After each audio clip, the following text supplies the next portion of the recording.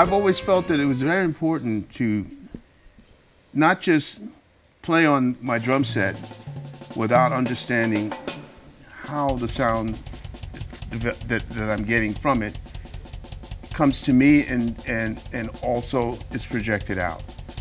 Because if I have an understanding of what the instrument is doing, it gives me more security to do more with it, you see.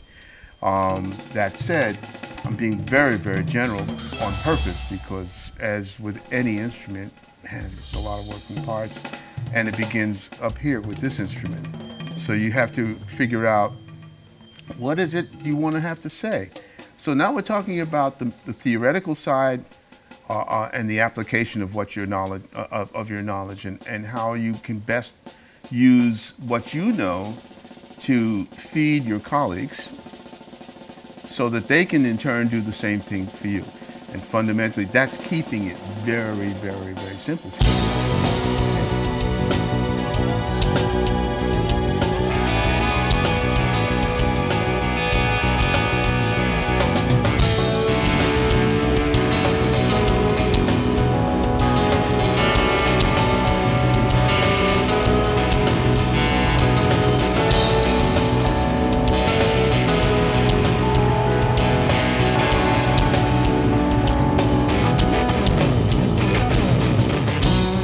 Well, I think, you know, as an educator, when you're talking about your specific instrument, in my case, keyboards or piano, there's the technical aspect, which you've got to teach, but the aspect, and I think Dean would agree with me with this, is that a lot of educators miss is ear training.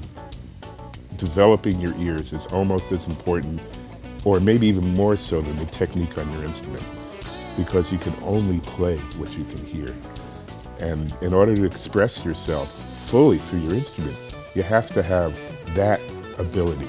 It's really important. It's important for you to be able to communicate with other musicians when you're playing, to be able to hear what they're doing, understanding where they're coming from. Otherwise, you're lost. And I think that's something that a lot of educators miss, and I think that's a really, really important part of somebody developing the ability to really speak through their instrument, because that's what you're doing. You're speaking. Your instrument is a tool for you to speak. And I like to call it a conduit. A conduit, better word, much better word. Yeah. And that's really what it is. And you want to be able to have that conduit so it flows naturally. Right. So you're not second guessing yourself. Mm-hmm. Yeah, I mean, you know, the big thing that I try to express to students, and I think that if more teachers would take this tack, I think they would get a better result out of trying to get kids, or not, you know, not just kids, whatever, whoever's they're teaching, yeah, to play with each other. Is the big thing, the biggest thing to understand as a musician is you're the instrument, not the guitar, the drums. You're it. You're the instrument. Right. So it speaks to exactly what you're talking about. Right. This idea of ear training, the idea of that we all have to know about pulse and time, and we all have to know about timbre and all these different things that are only realized with our ears. Right. You know what I mean? Exactly. So we're the instrument, and the more we can sort of preach that and get people to buy into that, as soon as they realize, well, if we're all the instrument, and that's a commonality, mm-hmm, then it makes it much easier for everybody to play together. You know? Right, right.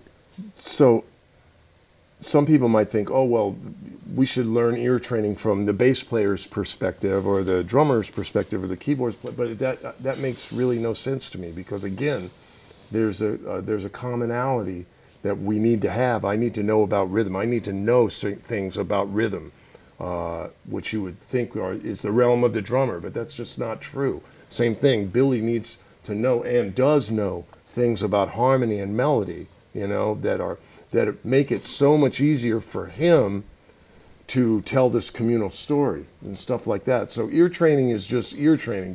There's no bad ear training. There's no specific ear training that's the best kind of ear training. It's just you got to do it all, just constantly do it all. It teaches each musician to interpret the music on a universal level for the community in which it's working. You see, so if you understand the perspective from the perspective of each of your colleagues, where they're coming from, in terms of how they approach playing this piece of music to contribute, it's going to make your thoughts and ideas streamlined towards that direction, so you have a group presentation. That's what's important.